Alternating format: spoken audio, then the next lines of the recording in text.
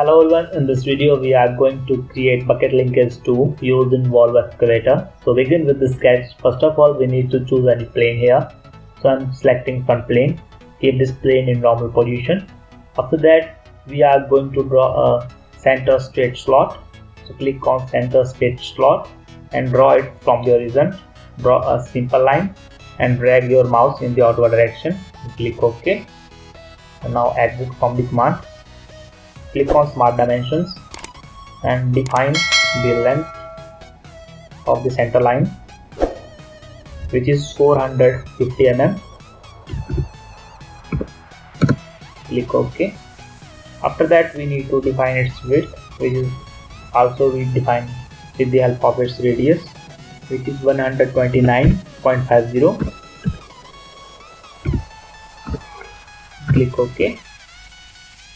After that click on circle command and draw a circle on the end point of the line, defining circle diameter, which is 115 mm, and escape from the Smart Dimension command. After that press Ctrl button and select one circle and second one and adding relation between both them, which is equal, make them equal, and OK. Now your sketch is ready for use. We need to extrude it both. So click on features and select extrude post command and extrude this sketch up to 80 mm in blank direction and click and OK.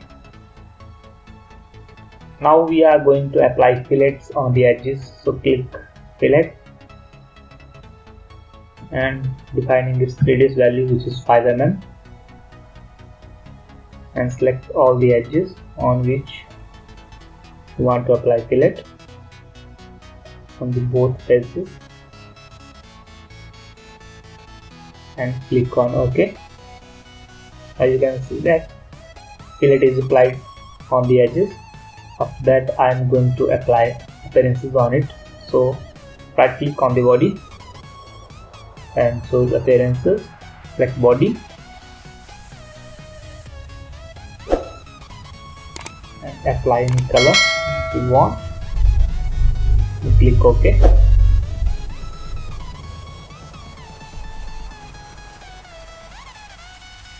Now the second part is ready here for use.